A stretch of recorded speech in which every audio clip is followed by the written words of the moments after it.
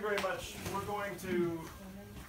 You're going to indulge me in one of my most wonderful pastimes, which is referring to the Nate Wooley One More Short One versus the Paul Lytton One More Short One.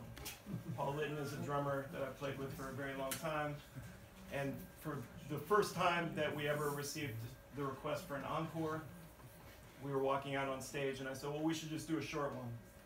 And Paul, who is a persnickety old fuck, said to me, well, what do you mean by short? And so, to be as much of an asshole as he was being to me, I said, literally the fewest things we can play over the shortest amount of time. And he said, that's exactly what I want to do. And so we're going to do a Paul Lytton short one for you as an encore, mostly because my chops are fried, and also just because I think it's funny to tell that story.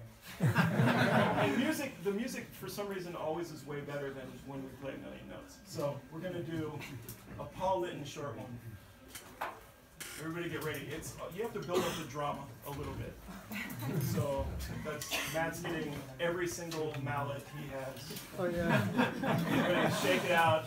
Everybody take a deep breath. Here we go. Ready?